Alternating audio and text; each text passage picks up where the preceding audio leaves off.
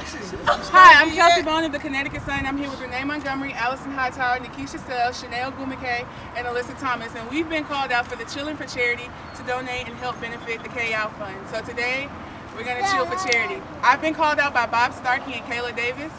T. Cardosa, Temple coach, Head University. Bob Starkey, Jamel Elliott, head coach of Cincinnati. Dave Siegel, Dishing and Swishing. Dave Siegel. I don't know why you did this to us, T. Cardosa. I don't know why you did. Here we go! Oh no, we gotta take one for the team! Count of three, y'all. No!